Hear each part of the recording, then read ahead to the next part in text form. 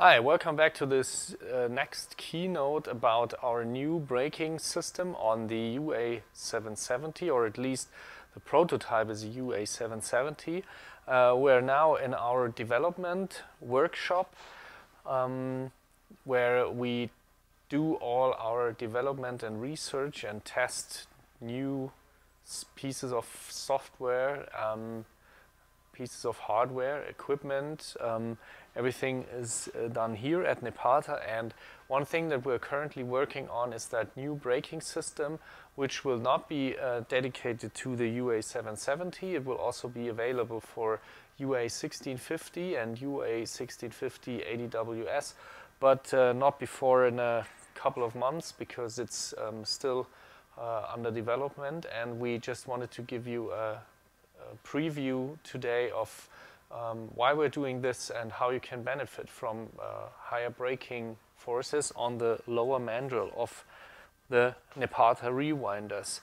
So the UA770 is the machine model that we have for media up to 77 centimeters or 30 inch. Most of the machines run a lot of HTV, flex films, flock films, but also narrow web, pressure-sensitive vinyl, sine vinyl, and other roll media of all sorts, sometimes used as a single unit at our customers, often also to add up capacity when large rewinder UA1650 ADWS, for example, is not enough anymore to cover all the capacity. Then the 770 comes into play for several of our customers.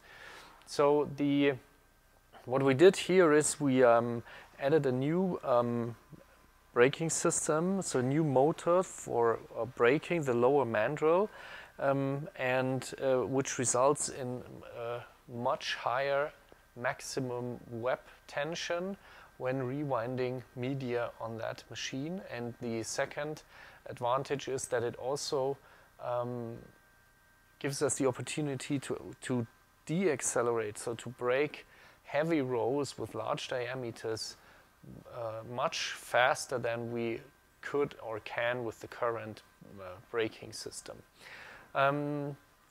For the operator, the obvious change is that he has a new poti here, a new turning knob, with which the operator can control the web tension of the system, which I try to show you now in this demonstration setup here. This is a roll of masking tape, of application tape, and we're rewinding this here backwards to backwards, so with the sticky side open, so it can run free through the feeding and cross-cutting head. And this setup would not be possible with our standard machine in the way I'm just about to show you. So we start the actual rewinding process, and now I set the web tension to basically 0, and what we see is that here the line where the next layer tears off from the rest of the roll is moving around, and there is not much tension here on this on the web. And now I can increase not the speed but the web tension control. So sorry, now I exaggerated and the whole thing stopped because I braked too much. So we see there's heavy tension here, and this gives us a very tight wound roll without wrinkles or tunnels or anything. So this is a huge improvement compared to the current system. Gives you a larger variety of possible applications to use our rewinders for.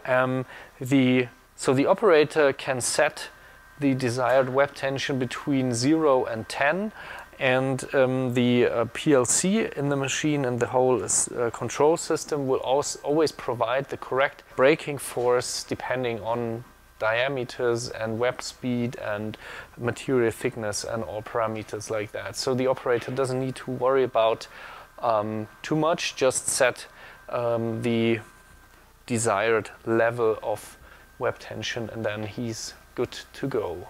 The result we're getting is a tight wound roll, as I said, and that's not only important for applications like this that might be impossible with the current system, but in general a tight wound roll is always beneficial. For example, if slitting is needed for that roll, imagine on a UA1650 ADWS you first rewind a certain amount of meters and then you want to slit that roll into pieces, and there you get much better cuts, better slitting and cutting edges from a tight wound roll compared to a loose roll, because there's less movement within the layers of the material when the slitting blade is diving through the cutting channel. So the second important thing about our new braking system is that it gives us the opportunity to brake much larger rolls in a much shorter time. So we are able to improve the cycle time for rewinding media from large rolls, from 250 meter rolls or 750 foot rolls, significantly compared to what our system is able to do today. And this is also something we want to show you now on our prototype, and therefore we will just make a short break to set the machine up for this preview. Okay, we're back from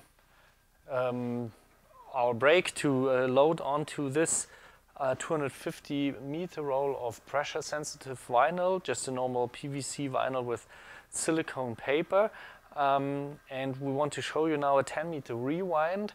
Actually the prototype is not yet able to do a crosscut after the rewind, but it will be rewinding 10 meters and stop very precisely at the normal cutting position, and you can see the in what short time we can break the roll down to make it stop without unwinding more layers of material, which would be the case if we did exactly that at the highest possible rewinding speed on a current rewinder.